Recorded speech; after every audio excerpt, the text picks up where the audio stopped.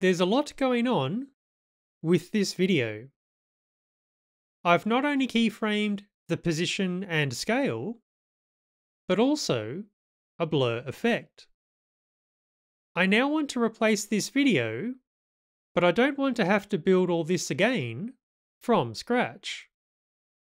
From the project panel, if I grab my new video and drop it on the current one, I create this mess.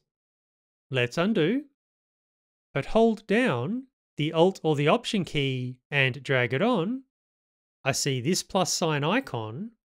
When I release, the videos switch, but everything else remains unchanged. This trick also works with sequences. I hope that helps. Catch you later.